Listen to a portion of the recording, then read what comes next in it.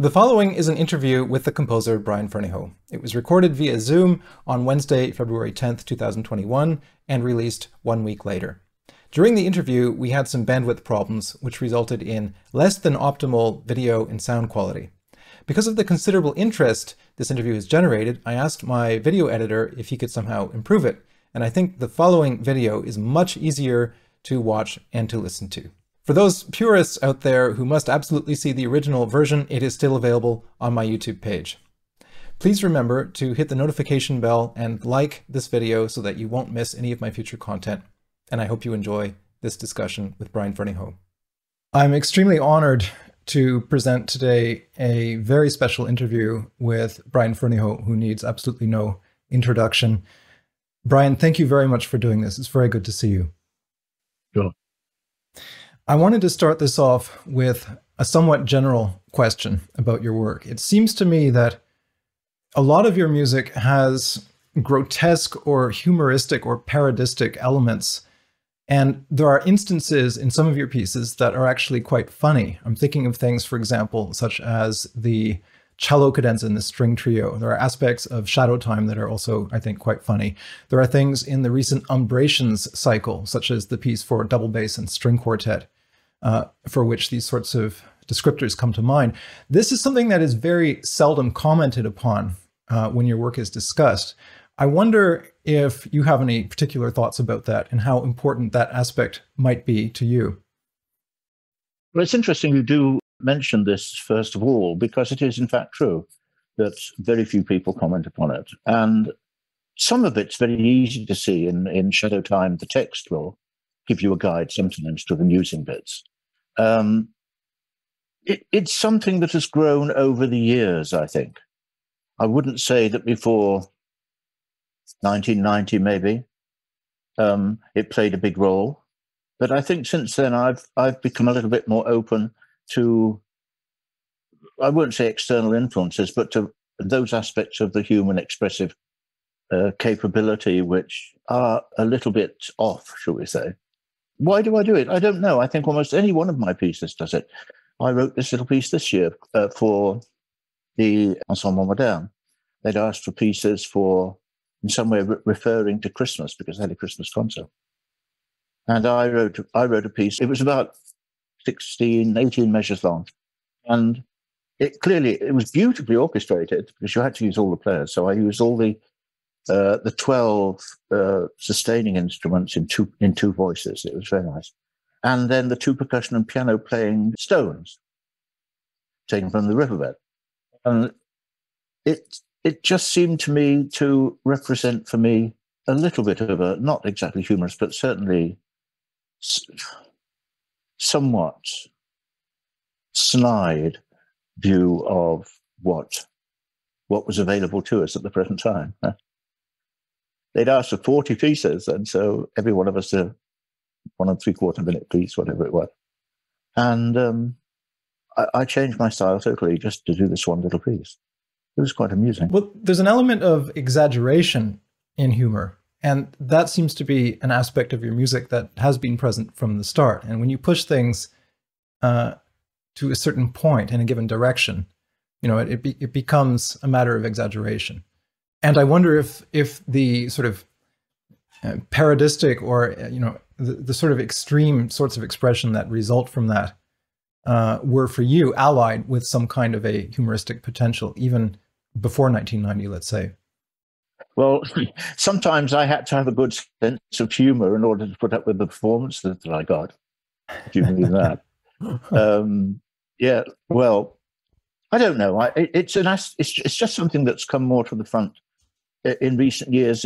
I've eased into it rather than going into it with any particular conscious attempt to change the basic emotional syntax, shall we say, of my music.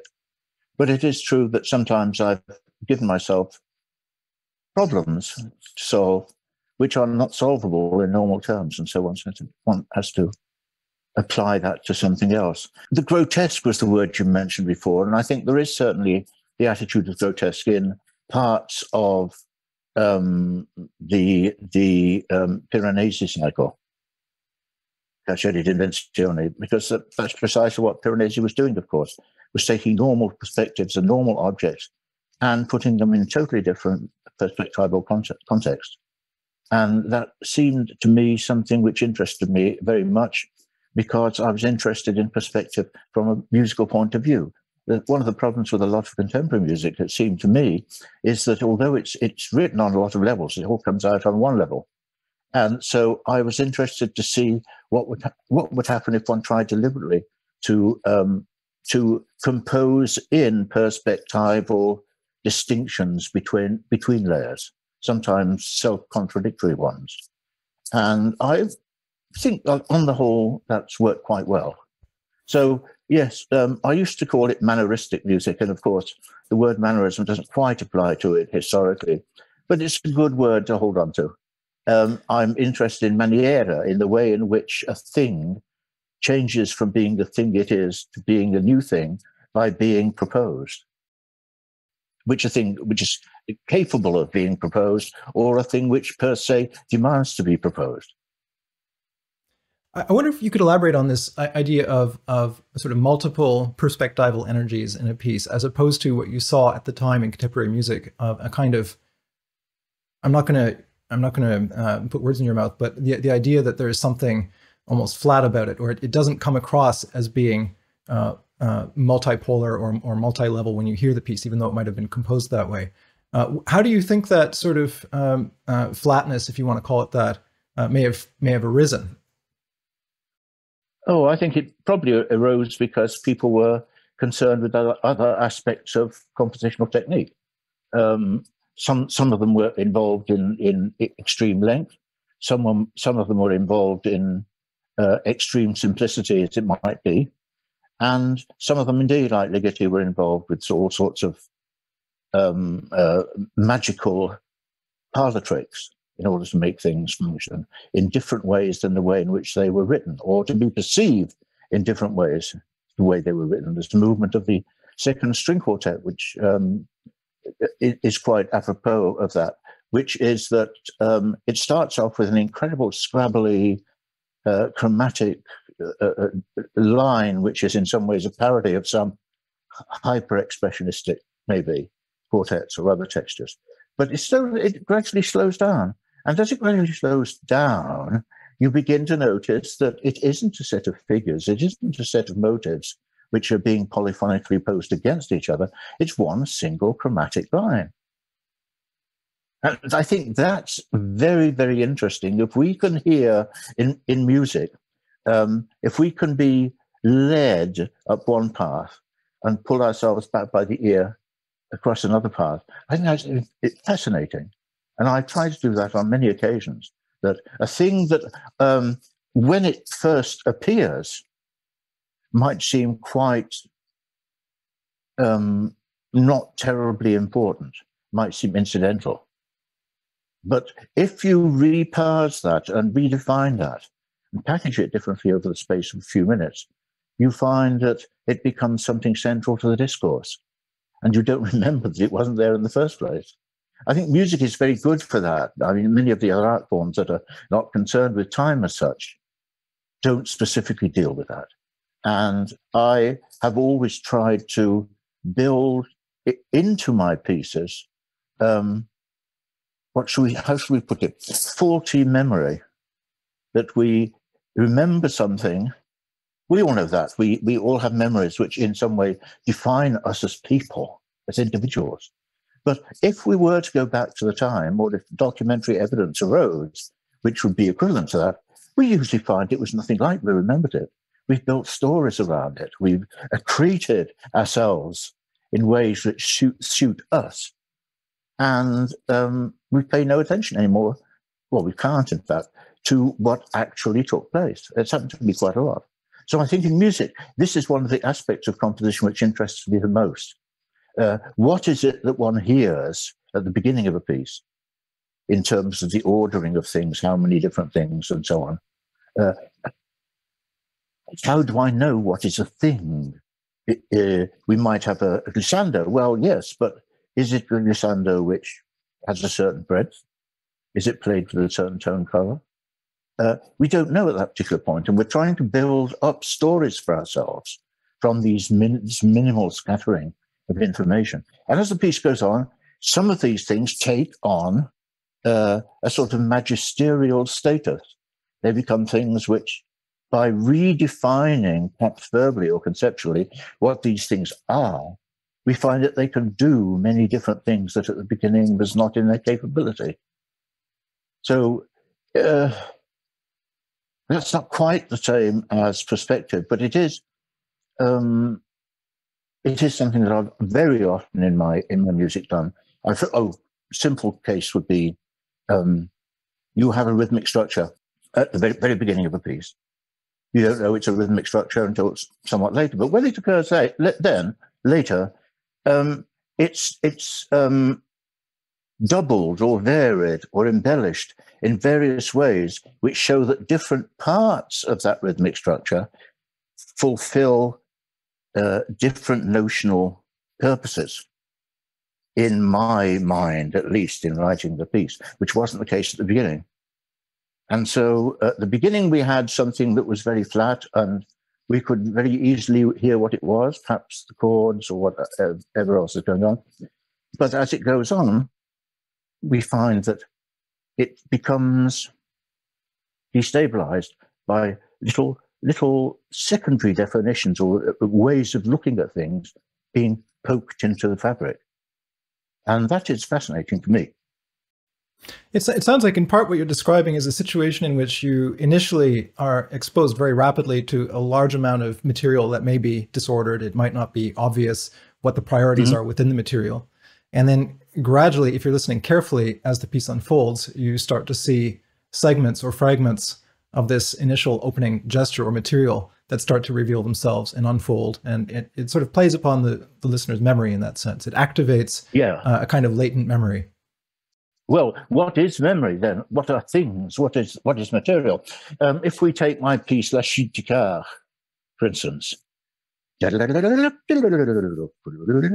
clarinet doing these ridiculously stupid microtonal scales.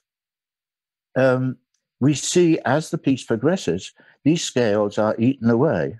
That either other pitches come to replace original ones, or more likely silence, so that the original scalar structure is eaten away, broken into, and through these silences, or absences, probably better to say, other things can poke through, which at the beginning would perhaps might not have been present, but we leave space for things to happen that the destruction of the original material makes possible. Yeah, it's completely fascinating. I agree. I mean, La Chute du Quart is an interesting example of that, because it's a fairly rare example of what could almost be described as a sort of unipolar linear process in one of your pieces, and one also that's placed at the very beginning of the work. So it's particularly evident. Yes. Well, I was looking at the time to both for this gradual erosive process, although at the beginning I didn't know entirely how that would work, but also for a multi-layer temporal expansion of this figure by the other instruments that are playing exactly the same notes as the clarinet is, but at different times. And so we get a sort of balloon of supportive warm air, keeping the clarinet part running, even when it gets into incredibly microtonal zones. So that was really very primitive, and I was very worried at the beginning of that piece what the hell I was doing. Why am I doing something which is so obviously the case? But of course, again, that simplicity gives rise to a highly differentiated or potentially differentiated mode of listening when these elements occur again in different conjunctions. Yeah, I wonder if we could use that as a jumping off point to discuss harmony for a second, because you mentioned these sort of frozen spectra at the outset of La Chute du Quart. It's not exactly a spectrum, but at least there's a kind of microtonal scale that it's a microtonal scale. Yeah. It's a microtonal the upward scale. version is different than the downward version, but only slightly. Right, but it's reverberated in a sense. There are pitches from that opening gesture that are prolonged and elaborated upon by the other instruments. Yes, absolutely. It's an amazingly old technique, but it still functions sometimes. Right. And it was my idea to take something that's amazingly, not primitive, but amazingly obvious, and first of all, have it eyeball to eyeball with us at the beginning of the piece. Strange sort of je ne sais pas quoi. And then as the piece goes on, by this thing disappearing, by it being broken up, all sorts of lower layers come into existence. It's rather like, in Borges, we find a story where an emperor asked for a map of his kingdom made so detailed that it was exactly the same size as the kingdom. You know the story. Yes. And then, of course, in later centuries, people crossing this desert came across fragments of this map strewn everywhere, bits of parchment and so on. Because, of course, by making it the same size as the kingdom, the sun had been occluded and nothing was able to grow there. So we have to decide what is an effective degree of focus for a certain sort of process.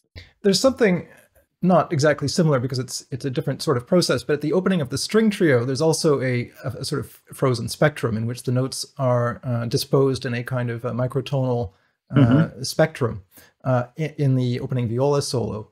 And first of all, I wonder if for you there's a connection between those two opening gestures. And secondly, it does open up once again the notion of harmony, because when you have a certain degree of pitch repetition at the same octave, and when this happens fairly consistently over a certain amount of time, it does create a consistency of harmonic focus, let's say, which I think is present in the opening of both of those works. So I wonder, first of all, do you hear these things harmonically? Is that how they manifest to you? And do you see a link not as a those? functional harmony. I hear the repeated notes. I can predict with more or less certitude when the next note will come and what pitch it is. And I have a guarantee that there is a curtain behind what's happening, although I don't, in fact, repeat the notes in other instruments.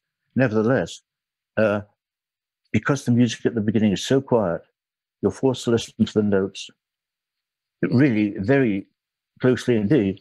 We get a feeling that they are gradually beginning to move the space between them in a certain sort of subjective fashion. And of course, the figurations that exist in the viola solo at the beginning, it's clear that they are not figurations because the intervals between them, the actual pitches themselves, which are very peculiar, obviously they are extracted from something. And I think that's again, is a sort of hint about what the piece is doing at that moment. Well, it strikes me also that the particular pitches that you've chosen and the way that you've chosen to place them in the register is an interesting example of something you've described on several occasions in interviews, where you've talked about the importance of always bearing in mind the sort of tactile, what would you call it, sort of almost the pragmatic dimension of playing any instrument and writing for a particular instrument, where a lot of the high pitches in the viola part, which sounds quite disjunctive, are actually quite easy to play, natural harmonics, third harmonics, and so on. And so the solo, which sounds incredibly disjunctive, is actually, it fits rather well under the fingers. Yeah, I think that the player himself hears it as conjunct, even over silences or over wide intervals. And the figurations of rhythmic structure, which I'm using, I try to use them to embody forth the size of the intervals that are being played at the same time. Another piece comes to mind is my little Adagissimo from 1983, where the two violins have a spectrum, and they share it. And they don't play anything except notes from that spectrum from beginning to end. But on the other hand, no textual or rhythmic figure actually repeats. So in a way, you don't hear what the pitches are doing. whereas the viola and the cello are doing long notes, which actually include things like sixth tones and approximations, what shall I say, approach approximations towards other tones. And therefore they give us a wave-like motion, whereas the activity of the two violins, of course, is frozen, even though the figures are always very violinistic, I think, precisely because they can't change the pitches. And they're all semitones anyway. I do think of what pitch does in a piece, but sometimes I don't think of it only in the ways that one would normally think of pitch in a piece. I think it's interlocked with other aspects of the music at that particular point in a way which doesn't say, is this a C sharp or is this a G sharp? Yeah, I'm extremely interested in that question, actually, because one of the things that seems clear as you look at the evolution of harmony within Western music from the late 19th century onwards is that all sorts of parameters that up to that point you might argue had been secondary or almost absent from the musical discourse become, well, they're almost on an equal footing with pitch and rhythm. And you start to see, obviously, functional harmony becomes less and less important, less and less an arbiter of directionality and forward motion in music. But also color and gesture and all of these other things become extraordinarily important. So I wonder if one could say then, with respect to your own work, that pitch is sort of subsumed within a higher order type of material that might be the gesture or the shape or the curve or something of that order. Yes, that's absolutely true. I think I wrote about it at one time where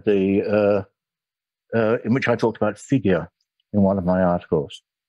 And a figure is something, it's not just a gesture. A gesture is a recognizable concatenation of whatever.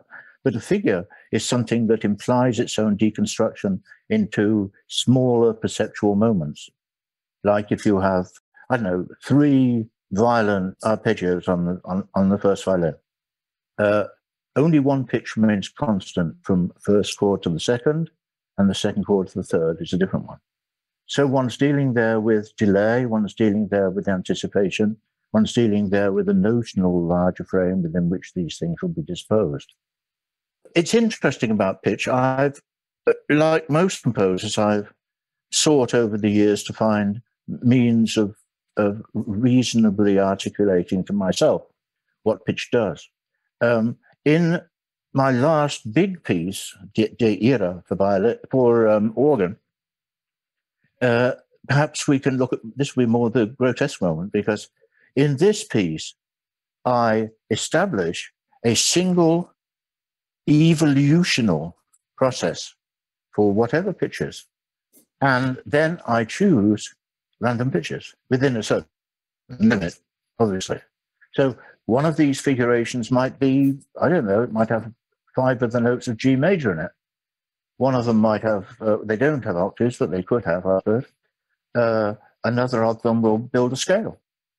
But they are all treated by this particular technique of permutation, which allows me to start off with an unordered set of these notes, moving towards an ordered set where we perceive what their ordering principle is. So what's the material in the piece? It's constantly changing every few measures.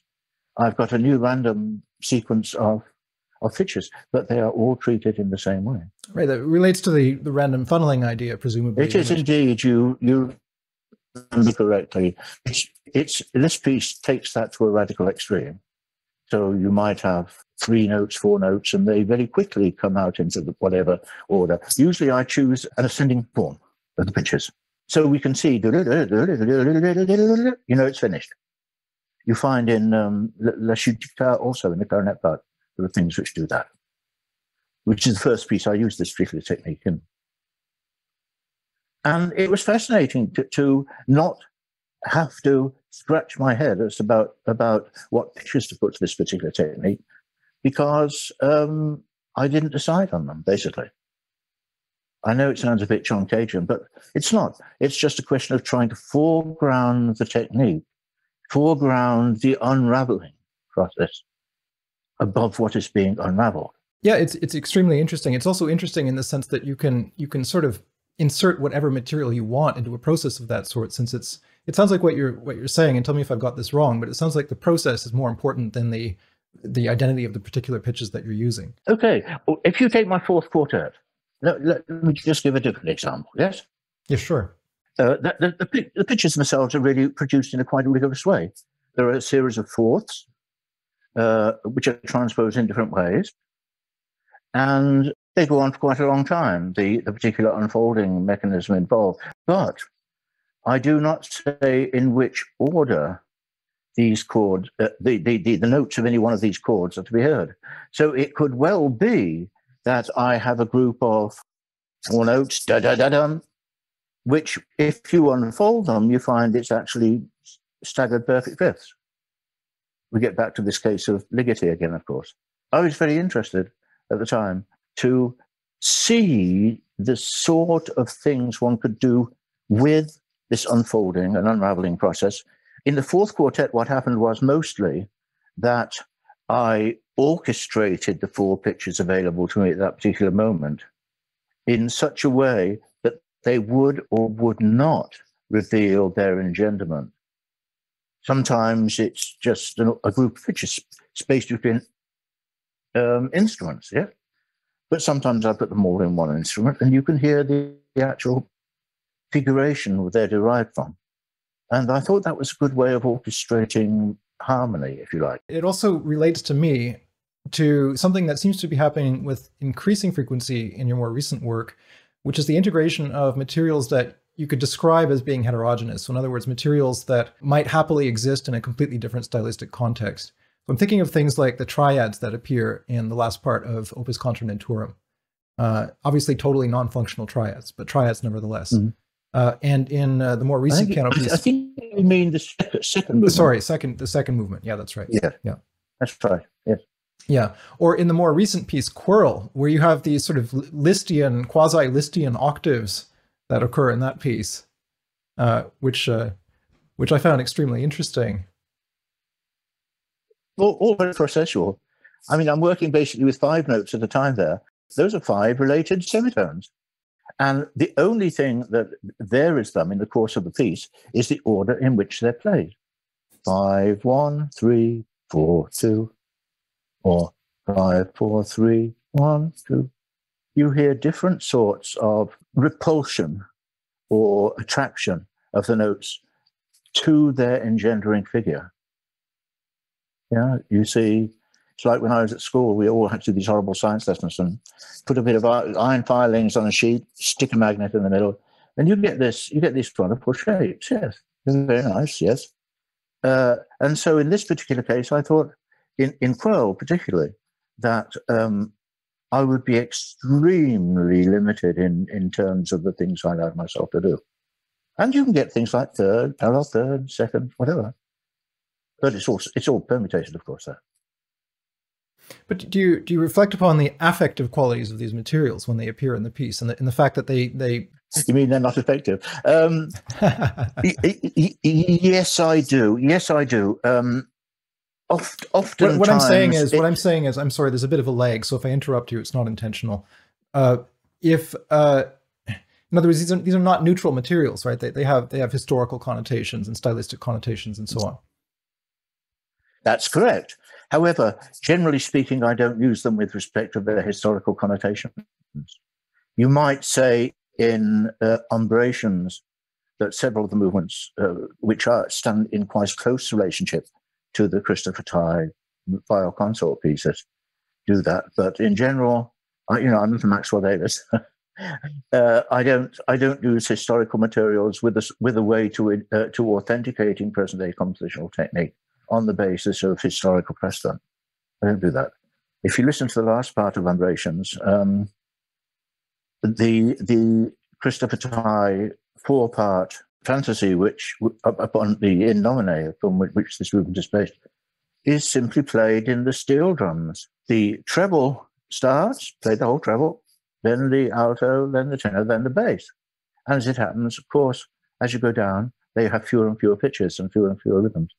So you get quite an interesting filtering effect in that way. I don't see that particularly as evoking in any way anything, except that it does seem in that particular movement, there is a certain sort of nostalgia because of the predominantly tonal intervals in the tie itself, though the rhythms aren't anything like that. And that enables us, because I'm using these 4 parts successively, there's a process involved with that, statistical one. There is a layer which is playing, in fact, on the electric organ, the cantus itself. And there is a layer in which all the other instruments participate, which uses chords produced very much in the way as we've been discussing, that they're chords which may be built up of 2 or 3 different ways of relating intervals. So I might say, okay, the top 3 notes do this, the second 3 notes do that, and the bottom 5 notes do that. And then the next time, 5 will come in the middle, and 3 at the bottom. So I think it worked, that this business of perspective we were talking about earlier works in this particular case because the materials are so obviously distinct, but that they have, because of the measure length structure, the place where the dynamics in the tuttis change, and other such arcana, they seem to have an attraction, mutual attraction, which doesn't let us pull them apart, even though they're totally different. Yeah, it seems to me that on that level, the pitch material in something like the Umbratian Cycle or Quarrel or other more recent pieces is more stratified, or it's more processually or functionally articulated than it might have been the case in some of your earlier pieces. So if I take something like Lemma Icon Epigram, which contains some extraordinarily complex chords, but the material in that is not really functionally separated out in the same way. Richard Chute wrote a good article on this one. I read it and I said, no, did I do that?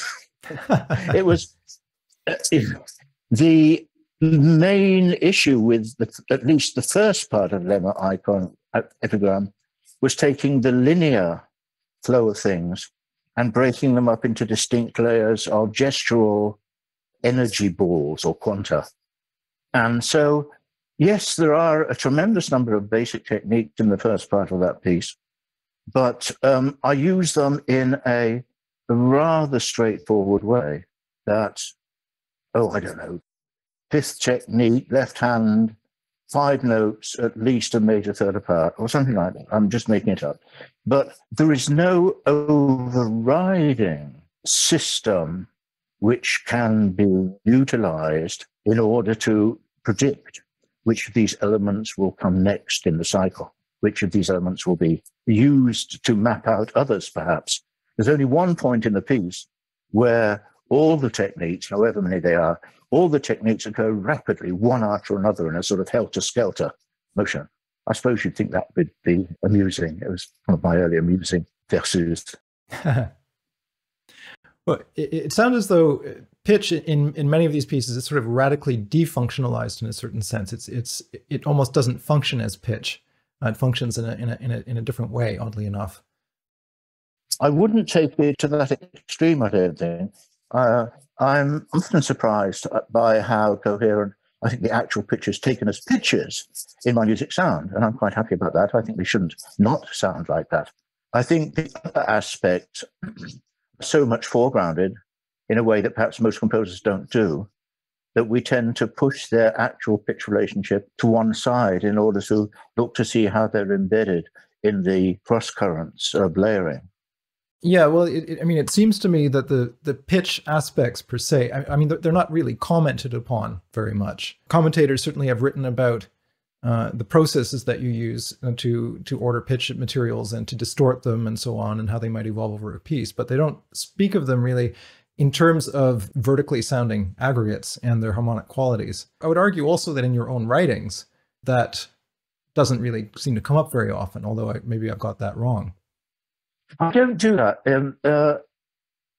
Of course, over the years, I found doing formal issues and rhythmic structuring and instrumental subdivisions and so on far more immediate to my ear than the actual pictures that come. However, once I decide upon those, then I can concentrate upon what pitch aggregates and pitch identities are meant to mean in a given piece. They don't all mean, one can't lay them all out flat on a table and say, oh, this one's like that 15 years later. I try to think what the piece is about, and then I try to create harmonic or pitch patterns which in some way can be modified according to those recognition criteria. Well, look at a piece like In Conjunctions, one of the last ensemble pieces. There's a whole section of 60-something measures in which everybody is playing P, P, P, P, and I say in the score, if you can hear yourself play and you're too loud. So you've got all these squudgy things, and each measure has a different one. But what's working there is an analysis of these squudgy things in respect of layer, in respect what it belongs to. Does this pitch recur after two measures, for instance, at exactly the same octave? What do we do about that? And so it's a sort of orchestration of proposed transparency in terms of, in this particular chord, there are a lot of low notes, but there are about 5 or 6 high notes, and they form a lovely little aura. And nothing to change, no dynamics, nothing. And so what we hear is the effort of playing quietly, which is quite considerable, and B, the way I want these individual chords, the way I perceive of them in their layering, in their hierarchies, to be perceived by other people. I mean, one of the things that's always enormously impressed me has been the extraordinary variety of formal strategies and the different ways that you can create a discourse in a piece. It also seems to me that you don't do the same thing twice. So every piece is a sort of attempt at finding a new way of creating new formal energies and new ways of patterning a piece. And I do find that enormously impressive. Thank you. But, it can also have a downside, which is one day or another you run out of strategies.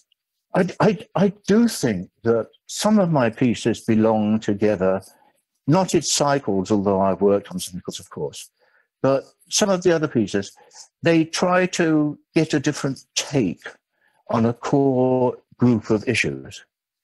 And so they might, on the surface of it, seem quite different form, but at the same time, the piece that I wrote before, or the piece before that, in some way plays into the piece that I'm writing at the moment. And I suppose that's a fault in the sense that only I know that's happening. It is something that over the course of, say, 10 years, I can follow back certain things. It's often the case that you invent something and you're very proud of having that invention, the sort of super canonic structure or something like that, or just a type of sound. And then in the piece after that, sometimes that particular percept enters into and aliments the actual middle ground of the piece, that it's become more consistent, it's become more defining in terms of how we perceive everything else. And then in a third piece, maybe, you find that thing has basically disappeared altogether. There is still a trace of it, but it's no longer at the center of things. Maybe just one layer of something going on. And that doesn't seem to me to be wrong. I think it's one reason to listen to people's compositions in the order in which they were written. It's fine. We should do that sometimes. Not every piece is as successful as others, I would hasten to add, regarding my own music, that I know when I've gone wrong. And most of the music doesn't do that. When I've sometimes felt I ought to take a leap into the dark somewhere, the leap into the dark is usually a manure heap, because I'm just not sufficiently familiar with the means of decomposing and recomposing, if you like, which such environments provide. And so, yes, you get a change, but that change doesn't maybe live up to what you would expected such a change to consist of. And I don't mind admitting that. I'm an old guy. I won't be around forever. It's been more in recent years that I've found that the continuity of technique, pitch material, form, and background concept, which has often been there a very weighty issue, has not been so strongly emphasized. That things I've written in recent years have, yes, they've had their central issues, primarily musical issues. And earlier, I felt that maybe in the 70s and 80s, that music was an amazing communicative medium because it showed us all aspects of what being might be. Transitive, intransitive, transparent, opaque, rhetorical, poetic, and all these different aspects can be transformed into one another. And I think in recent years, perhaps I wrote a few too many big pieces. But some of them, I think, oh yeah. And that's what else can we do? Well, that goes along with a certain degree of playfulness, I would think, in the sense that, I mean, this would seem on the surface to be a very strange comparison, but if you look at the late works of Elliott Carter, he's at a point where he's willing to try almost anything once. And a lot of the techniques that he'd elaborated very painstakingly throughout the 1960s sort of sink down to an almost unconscious level. He doesn't have to think about them anymore. And the pieces take on an almost improvisatory quality. I think that's probably true, but they also lose something in whilst they gain something in that particular smoothness, they lose, or consistency, they lose something in depth, I think. And the pieces of the 60s and 70s, I think, are really very good pieces. All we can say is that music belongs in its age. We can't do anything different than write music which couldn't be written any other time. Even if we're trying to imitate somebody's style, we can't do it except in our own terms. And so, yeah, maybe it's a fault of just at a certain point in life, one loses interest in some sorts of justifying moods of thinking. And that I felt that in the 60s, and well, forget the 60s, the 70s and 80s, I got very irritated that that music didn't seem to relate to anything outside itself. And apart from perhaps the political, which didn't interest me. And then, so I felt it was important to bring into music, if not necessarily into the sound, although perhaps that, bring into music the type of thought dynamics, the type of environmental sweep of historical thinking of a certain sort, and trying to make the music react to that. And perhaps in recent years, that's no longer being the case. The history of music is dotted with these occasional pieces, and there's very few of them, where I think you can say that there's a kind of a category of piece that, in respect to its time, notably oversteps the bounds of what you might call compositional decency at a given time. It just goes way off the spectrum. I'm thinking of things such as the Ives Fourth Symphony. Perhaps Gruppen is an example of this sort of thing. Maybe the Mahler Eighth in its own time, or the Gurlieder, or maybe the Fünf-Orchesterstücke of Schönberg, where these pieces are wildly out of phase with the norms of compositional practice at their time. And it seems to me that a work like Terre Autonome is an example of this as well. I wonder, first of all, how you would imagine such a lineage. I mean, if you would view things in that way, and whether this sort of gargantuan ambition is something that you can will. No, I think it's something that you've got. You can't will it. You may feel you need it, in which case, you can dig out bits of yourself that approximate it. How long did I write that piece? About 3.5 years. And there was no real reason to do it from a practical point of view, from the point of view of the music world. Nobody wanted it. Same had been true with Fire Cycle Beta 7 years before that. I don't know. My ideal was to write, in those days, that may sound naive, to write a piece of music which hoisted itself up by its own bootlaces. That is, the means to listening to the piece are contained in the piece itself. We're not analyzing stylistic discrepancies or other things of that nature. What we're doing is simply listening to what the music is doing, and then the music is doing what it's supposed to do. And La Terre Autonome, I understood that not everything was going to be audible, although what audible is, I don't know, all the time. But it did what I wanted it to do.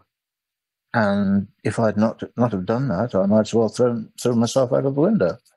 So sometimes we just do get these things. I've had these things also at other times. Plötzlichkeit was another case, when I was trying to relate the length of the section or disrelate the length of the section to the things contained within it.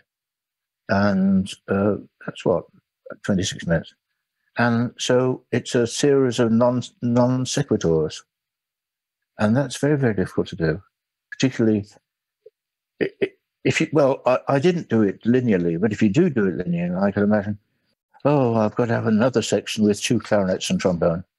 You know, you've segment the systems you're using throw out these instrumental combinations, and you have to find something to do with them.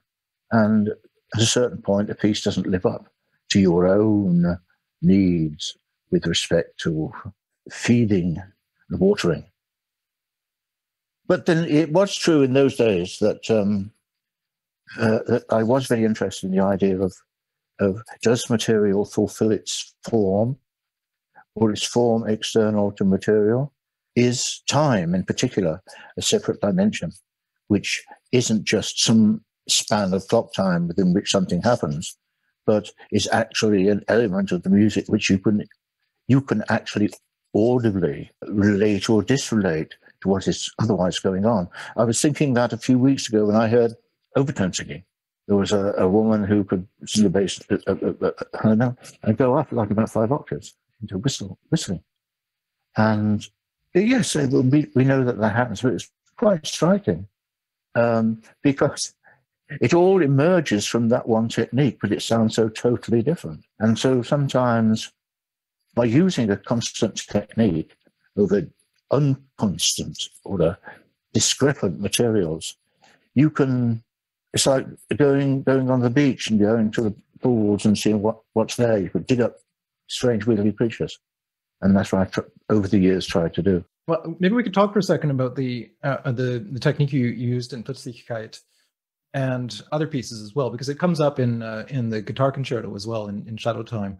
The idea of composing a piece in X number of tiny self-contained units, more or less self-contained units, right, that are essentially non sequiturs, and then sort of plotting that out in advance. So you know that at bar 183 or whatever, you need to have a duet for guitar and bongos or whatever it might be. Like in a piece like that, you're basically dealing with a completely memoryless structure, right? There's no sense of the accumulative potential of material exactly, because it keeps leaping from one shard-like instant to the next. And I wonder, just from a purely pragmatic perspective, how you can write a piece of that sort and keep it engaging from beginning to end. Because I find that those works are engaging from beginning to end, but it's not obvious that strategy would work. No, it's not, is it? But a lot of pieces which try to be continuous end up being discontinuous. So I don't see why you shouldn't try the opposite. I'm not trying to create there was a critic once, he doesn't like my music, so shouldn't worry about that, but he said, well, I've listened to this piece 5 times now, and I think I'm beginning to discern the form. Plötzlichkeit, form. Oh, interesting. So people, certainly the guitar concerto is maybe a good example of how this particular way of writing works, because I've got 2 guitars, one tuned a quarter tone rather than the other. And that at least keeps the piece going through. And the beginning of each section usually has something to do with the percussive element, because the guitar is a percussive plucked instrument. And you have the harp in there, and violin, cello, and various wind instruments and percussion. So I think I used more percussion in that little piece than I've ever used in any other piece before. I think it works. I can't say why it works, it just does. And I think I like that it's Plötzlichkeit, but I feel that because of the speed at which I was composing the final sections, I should have taken more risk with respect to the density of the material. I should maybe have brought the density of the material down a little bit. So. But otherwise, I think it's that way of writing worked. Of course, the temptation is, no matter what you think, that the old way of writing is going to catch up with you. Oh, God, I've got a 6 measures segment here to write for solo flute. So you write a nice little segment for solo flute, knowing that it will only last 6 measures. And that's not what I wanted to do. I wanted to write music which ignored the length of the material and the number of measures. Of course, that's to chop off them at some point. It reminds me of the strategies used by some poets. So there's a few that spring to mind. There's Ted Berrigan, for example, who at the outset of his career wrote a long series of sonnets where he would take poems that he felt were unsuccessful and then chop them up. He would take the individual lines and then write connector material that would then go between the lines, and he would end up with a poem that was actually very successful. There are poets that work with materials where the process of creation is totally, you have a series of unrelated lines, essentially. And what's interesting is there is sometimes a kind of involuntary consistency to the material that comes out that way. And I wonder if that might be, to some extent, what that critic may have been hearing in the piece when he referred to form with respect to Plötzlichkeit, that there's going to be some kind of a form that emerges, whether you like it or not. Well, of course, form is there through the formon, you're putting something together. But the beginnings and ends of those segments are so important. It's not so much of what's going on in the middle, but how you start them and how you bring them to an end when they can't go on any longer, but they've got to stop. And of course, I've played games sometimes about carrying on single layers of stuff into the next segment. But often I would put silent fermata or a fermata with the 3 voices singing in order to demonstrate that this is not what we would think of as coherent formal continuity. Talking of the poet Berrigan, my sonatas for string quartet works like that, of course. That I was going to write 5 movements. I wrote 2.5 and a bit of another. And what's the point? I didn't understand why different movements, why discontinuities or seeming discontinuities had to be painted over, whited out. And so what I did finally was chop up these movements, space them throughout the composition. Luckily, they were fairly recognizable, space bits of them in all sorts of different places, and then write continuous ways of bringing these things together. So there were 24 movements, were there? And some of them were just original material, but mostly they were material which tries to ally 2 or more types of already extant material into a new fictional unity. It's a fascinating strategy. I mean, I want to come back once again to Plötzlichkeit, because it sounds like, in a certain sense, that the perspectival energy idea of some of the earlier pieces in the Carcieri pieces can't really function in a piece like that, because you have these short little windows within which to operate. But at the same time, the point at which one fragment ends and another begins offers you an opportunity to have a kind of energetic encounter, let's say, between two materials pushing away from each other, or at least the differences between one section and the next can create a kind of energy that keeps the piece carrying forward. Yeah, it's a bit tightrope walking. You have to be sure that the style of the music of all of the segments, no matter how different, is at least to some extent able to intermingle and work with the others at any given moment. And so you're playing games. Puns play a big role for me in music. Something sounds like something else but isn't. And certainly in Plötzlichkeit, a large number of musical puns are happening when sections are ending and others are beginning.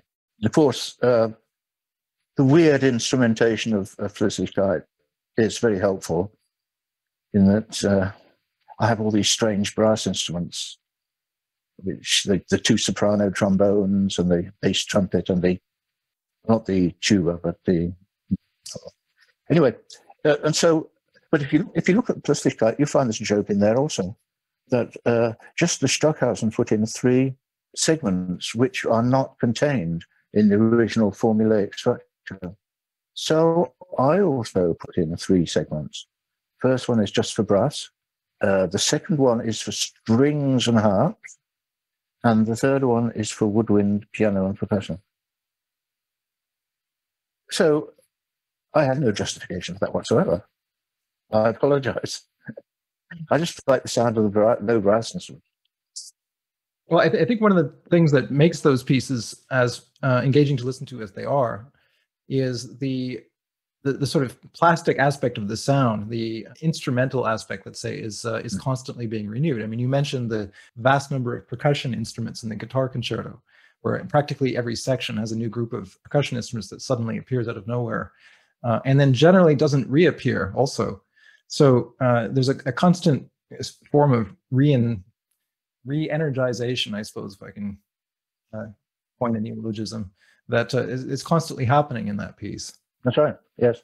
I should also say that the material of that piece is not entirely original.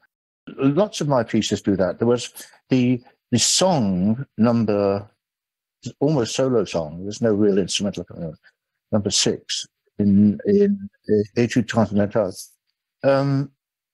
Its solo material takes up rhythmic structures that have been worked out for something else in my flute concerto, and in the same cycle, of course.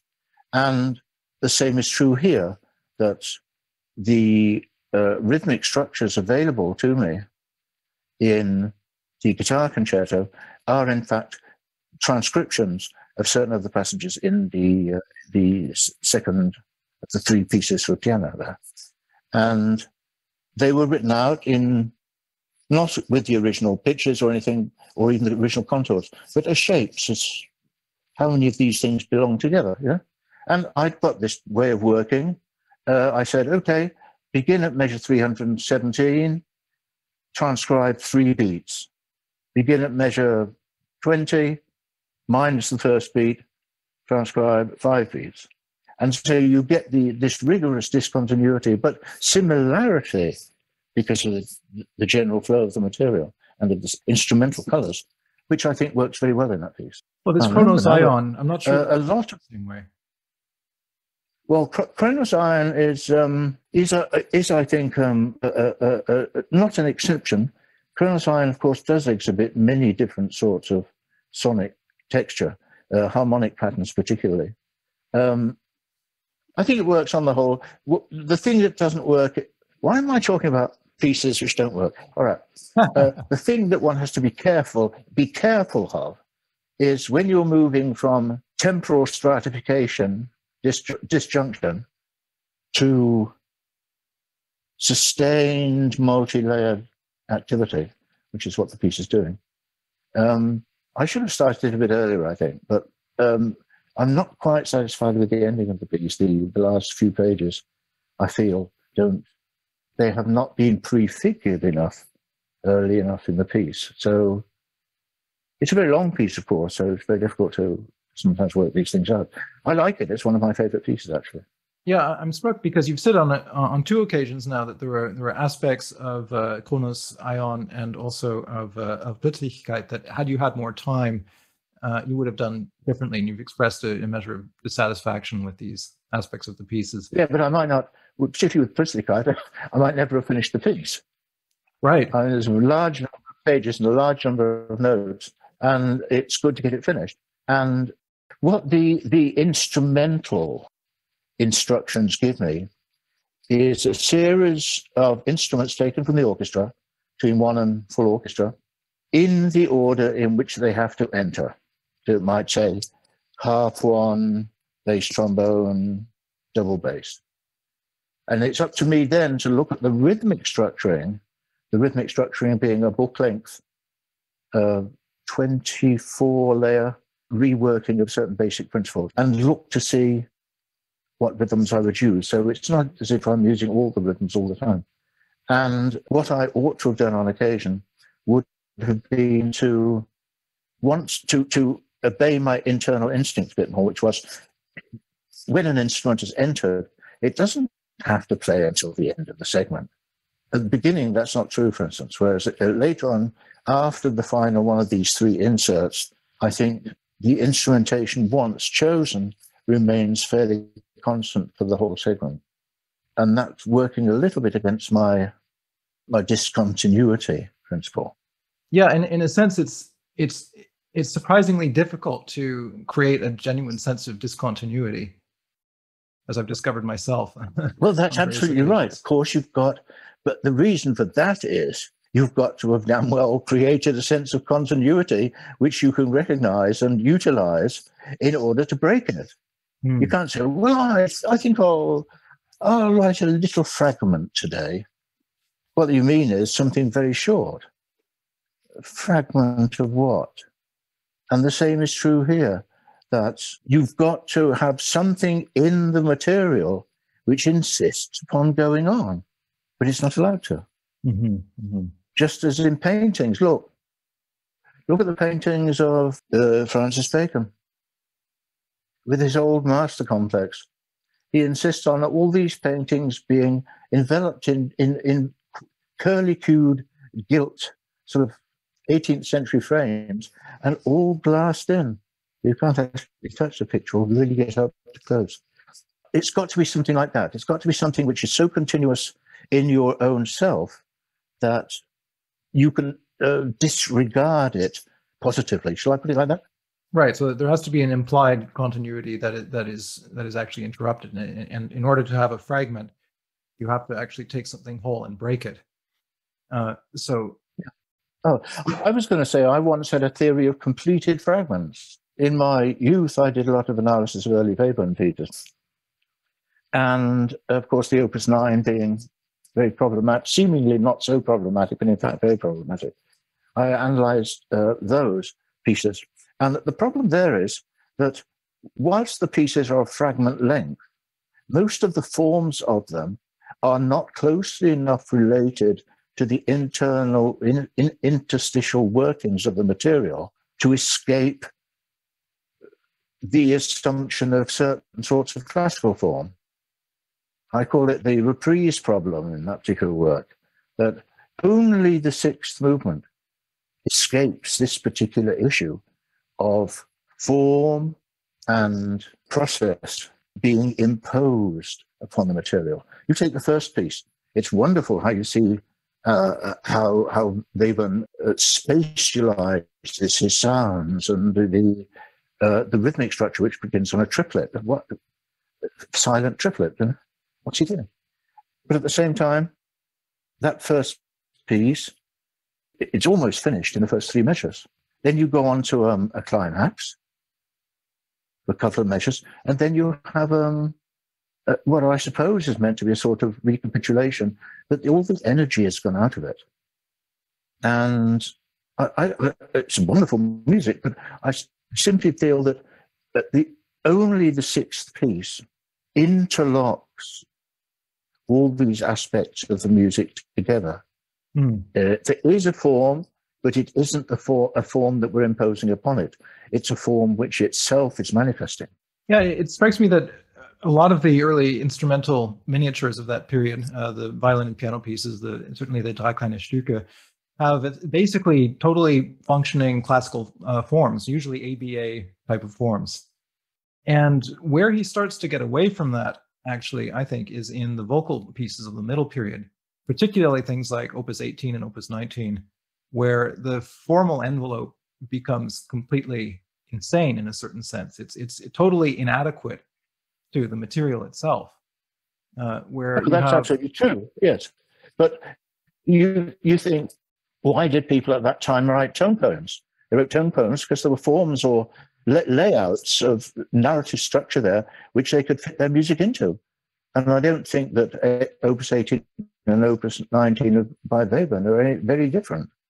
They also move somewhat in the agogic realm of the vocal parts. Although I must say, the nature of the vocal parts is so extraordinarily discrepant with respect to the workings of the instruments that there is almost an entirely new formal sense created by itself there, that they don't belong in any way together. Yeah, it's fascinating how he would take these naive sort of rural folk poems written in Austrian dialect and set them in the most insane way you could possibly imagine.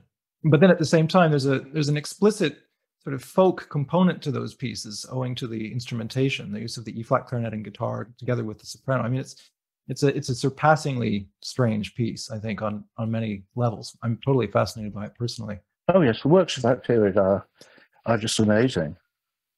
And then, of course, you come into the string trio, which is a strange work in itself. It was supposed to have a third movement. Opus 24 was supposed to, has a third movement and shouldn't have had. The symphony was supposed to have had a third movement. So we can see that Webern is still adhering to some extent to principles not of Renaissance polyphony only, but of quite classical music, 17th, 18th century music. And I think that the songs that you mentioned are very good. It doesn't work like that because there are so many disjunct levels working at the same time. I wanted to bring up another area in this conversation, which is the, you might say, the relationship between Europe and the United States in your own life, and also with respect to your practice. I read in an interview once, you said something along the line, paraphrasing, but something along the lines that at the time when you left Europe, you felt dismayed at the way things were going in terms of the music world. And that I'm assuming that you viewed the situation in the United States more positively. This is, I believe, around 1995, and correct me if I've got this wrong. I'm interested in just knowing a little bit more about that. What was it that you found dismaying in the European music world at that time? I think it had to do partly with my dislike of overt politicizing in artworks, and much of it was this political thing. And whilst the composers may or may not be as good as we wish, many of them presumed that insiders would understand the sort of things they were doing in their music as political statements. And I didn't think this was basically very true at all. And I felt that there was a certain academicism coming in, which I didn't like. And I didn't know a great deal about American music at the time. I mean, look, I knew Carter, I knew Rochberg, I knew Warren, Roger Reynolds, people like that, people of a certain generation. And what I found interesting more than the already composed music was the way composers sprouted up. That one day they'd be doing a garage band somewhere, and the next day they'd be coming to do graduate studies in composition. And they didn't seem to see that as a conflict. I had to get used to that. But they were very open-minded and eager to learn. And so I felt that maybe the path that European composition teaching had adopted was a little bit too self-satisfied. Mm-hmm. So it was nice to come to a place where, even if I couldn't stand all the music, where there were thoughts that I hadn't thought myself. It's interesting because you used the word academic. It was becoming academic. Whereas one thing that strikes me is that in the European system generally, although it's starting, it's been changing now for some time, but in a general sense, composition is mainly taught in conservatories, which tend to have a more hands-on, pragmatic approach to teaching composition, to teaching theory, to teaching instruments in general. In America, composition teaching takes place within academia for the most part. So one could imagine that the world of academia in North America would lend itself more easily to academicism than would be the more sort of hands-on European conservatory style approach. But it sounds like you haven't found that to be the case. Well, it's very interesting. It's a big subject, but the reason that American serialism came about was because it was important for composers to earn a living, PhD, so academe. But it didn't matter how good or bad the music was. You had to be able to justify it in theoretical writings. Certainly that was true of Milton Babbitt, for instance, and others as well. And so it became a sort of default way of musical thinking that numerology and various things of that sort would be analyzable. You write them down, and you get a PhD on that basis.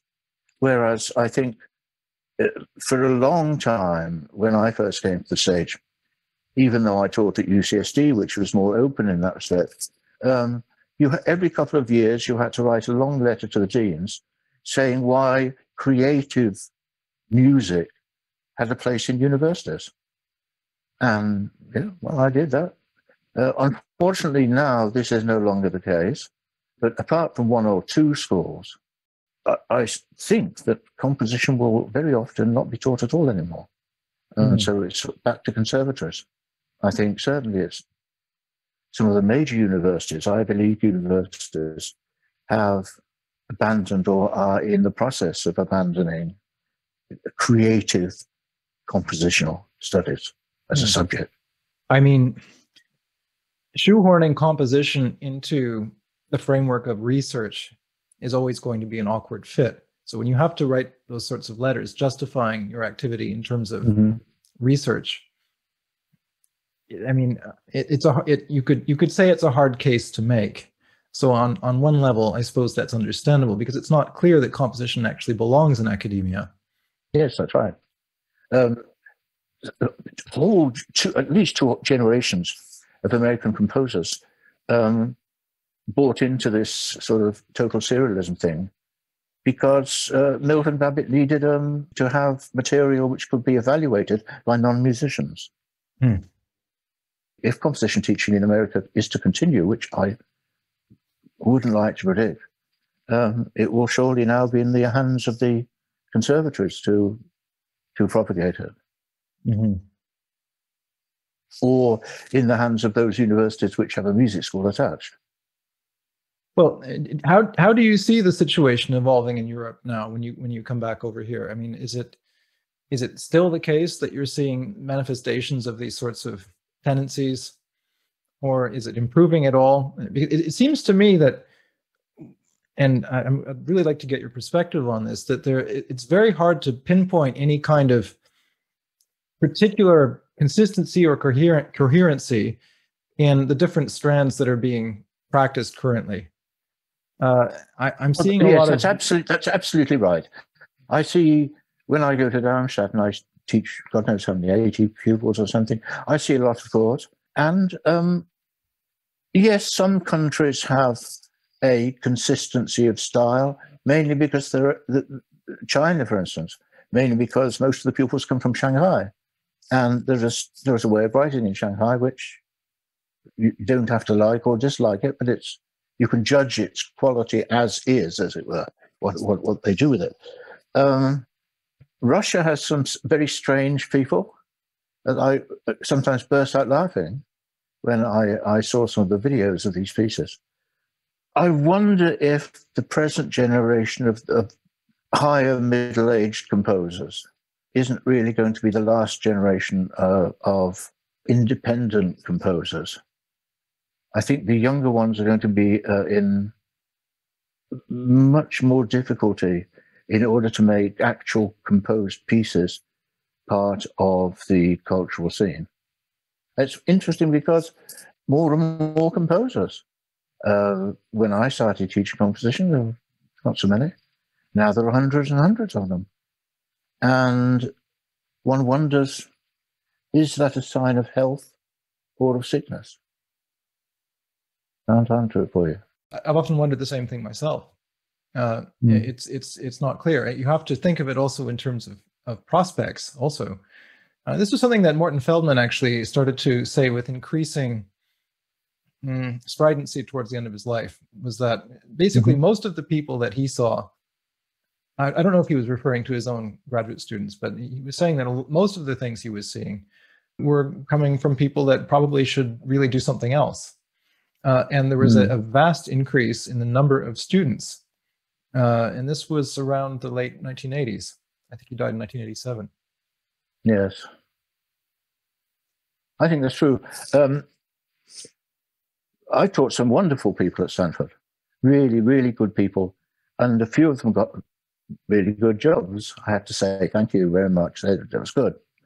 but some of them are still struggling. And I think their music is exceptionally good. And their brains are suited to talking about these things with other people. Mm-hmm. And so I think the present generation may well be the last of, at least in America, of people doing primarily composition. I hope not. But I think the world has been changing. The world is changing. The academic scene is recalibrating itself to other concerns. And I don't know to what extent the living arts, in the sense we know them, are going to be promulgated anymore. But I'm just an old skeptic. So, well, the hope I have is that the vast increase in availability of radical new technologies and the emergence of these gigantic platforms like YouTube, the ease with which the younger generation is able to connect with each other virtually.